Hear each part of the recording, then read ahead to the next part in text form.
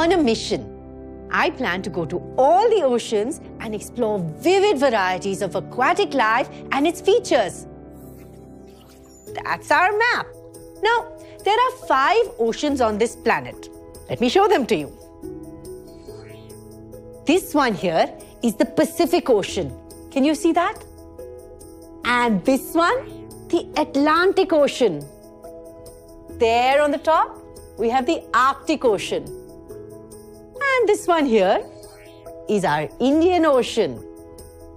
And our 5th ocean is the Southern Ocean, also known as the Antarctic Ocean. Now, these oceans are all filled with salt water. Fun fact! The Earth looks blue from space because approximately 71% of the Earth's surface is water.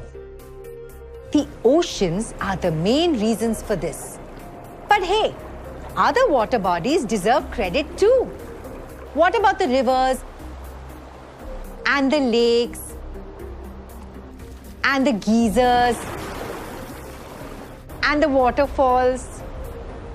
What about all the water vapor floating around in the air? And there's more water underground too. And some ice in the mountains. They should be included too when you're talking about the hydrosphere. And yes, we are talking about the hydrosphere. All the water on Earth combined.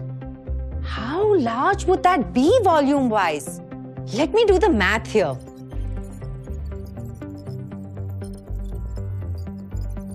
Okay, done. So that's 12600000000. I can't do it. This number here. That's 1/6,260 quintillion liters. That sounds like a lot.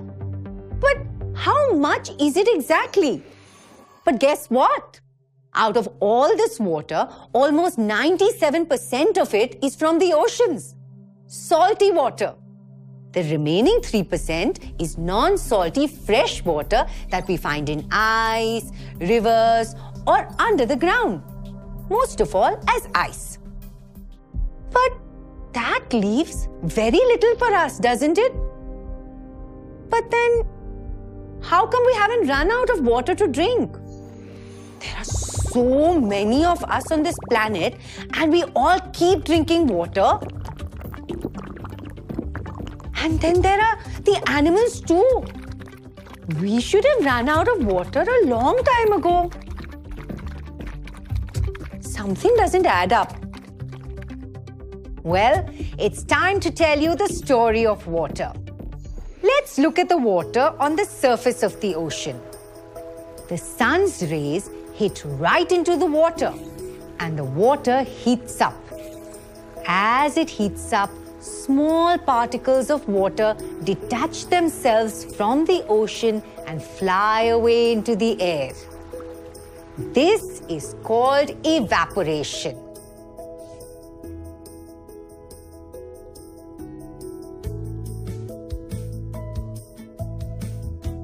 This water travels all the way up to the sky and over time cools down and starts forming little droplets of water. It's just like how water drops start forming on a cold water bottle if you leave it outside. Now this is called condensation.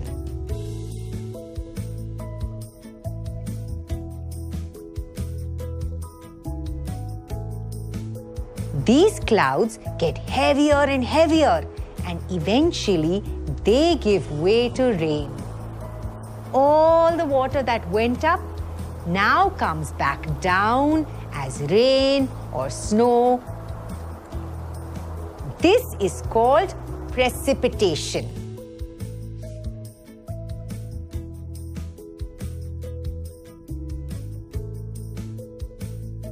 This is how we never run out of water on Earth. This water isn't salty and it goes and fills up our rivers and lakes and ponds for us to drink. Or they find their way back to the oceans. Either way, all the water now is just waiting to be sucked up into the air again. And the cycle continues. The water cycle. Isn't it great? It's like the entire planet itself is recycling and reusing its water. And this is why we never run out of water to drink. It keeps getting regenerated. But that doesn't mean you can waste water though, okay?